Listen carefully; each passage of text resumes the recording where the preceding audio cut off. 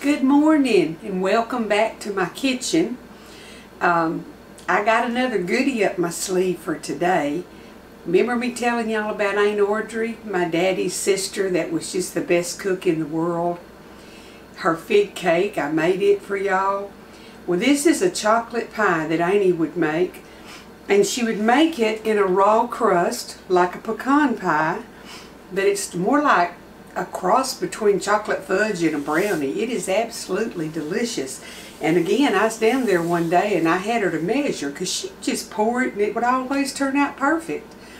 So she measured it out for me, and it makes a bunch of filling. So I'm going to use a deep dish crust today because if I use a little one, I generally have enough for 2 pies. But we'll see how this one comes out. Because usually I don't mind having 2 pies because it's for a special occasion. But I'm going to tell y'all what's in it, and then I'm going to make it. I'll bring you over to the mixer to watch me. It's 3 tablespoons of cocoa powder, 1½ cups of sugar, 3 eggs, 2 cups of canned milk, and I used a 12-ounce can and filled it on up with cream or whole milk, whichever you'd rather. 1 stick of softened butter, 1/4 teaspoon of salt, 1 teaspoon of vanilla, pecans if desired, and 3 tablespoons flour for thickening. So what you do is you cream your butter and sugar, and then you add in the other ingredients as you decide you want to do it. I usually put the flour in next. And then you just pour it in the pan and bake it at 325 for about 45 to 50 minutes. And you want to be sure it's done, but that's kind of her guidelines. So I'm going to move the camera over to the mixer where y'all can watch me mixing it, and then we'll have us a good chocolate pie after a while. Okay, I've already put my butter, 1 stick of softened butter in there. And I went ahead and put my 1/4 teaspoon of salt in with my sugar. And I'm going to mix that a little bit. Well, it would help if I plugged it in, wouldn't it?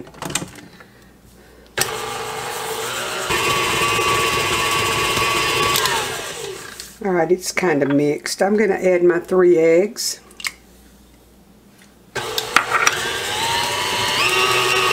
Cream that really good.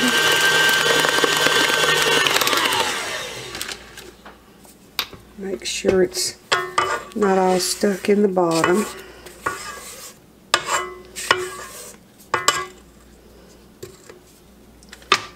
Okay, now I'm going to add my flour. Get it combined really good with that. Ooh, making a mess here.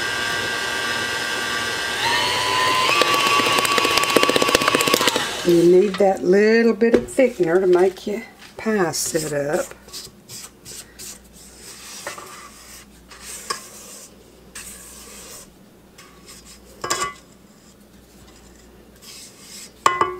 Auntie also had a recipe for a persimmon cake. And you know, a lot of times you have persimmons and stuff that you don't know what to do with. I'm going to add my cocoa in. I've got some persimmons in the freezer, and I'm going to make that persimmon cake for y'all one day too. It's real moist.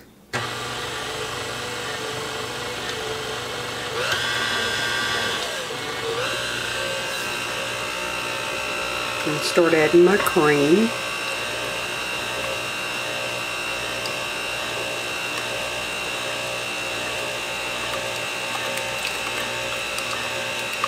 Now, when Aunt Audrey made this pie, she put 2 cups of sugar, but she's the one that put 3 cups to a gallon of tea. So I cut it back to 1½. So if you make it and you think you want yours sweeter, you just do it your way. Okay, and we need vanilla.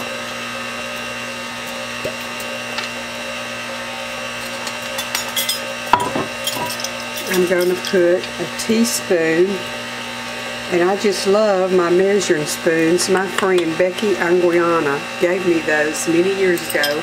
See the rooster on them? And I think about her every time I use them. I went and spent a day or 2 with her recently, and we went to Fredericksburg and had a fun time. She's a good girl. Okay, I am going to add pecans. Now, you can add them or not add them, but I wanted pecans in mine today, and I toasted those, by the way. That's about a cup of pecans. Okay, let me make sure everything's in there. I've got my cocoa, my sugar, my eggs, my cream, butter, salt, vanilla, and pecans and flour. That's it. Okay, now I'll take y'all back over there and we'll get it in the pan. Okay, I'm going to get the filling in, and it's very runny, but that flour thickens it up just really good. Yeah, it's going to make a good deep dish pie. That's great. One fat pie. Man, I tasted of it. I did. It got me a little taste, and it's so good.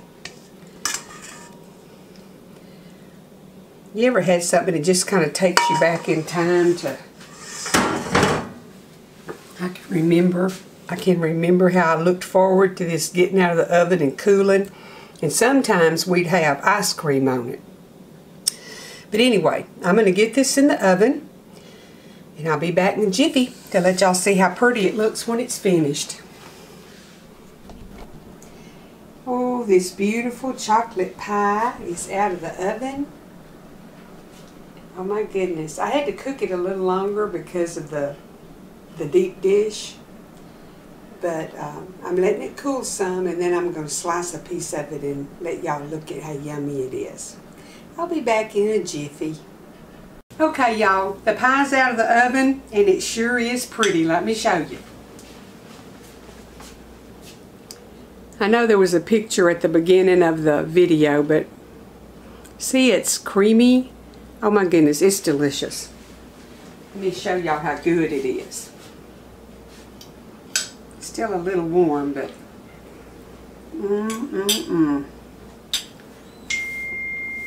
It's like I'm back at Aunt Audrey's house again. Y'all need to try this. It's quick and easy.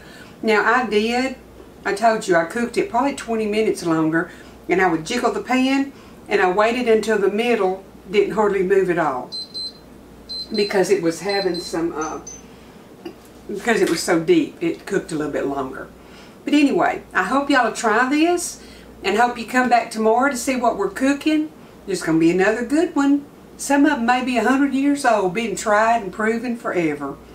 So, y'all come back, we'll make something yummy, and don't forget to put something good on your table. And the good Lord bless you till we see you tomorrow.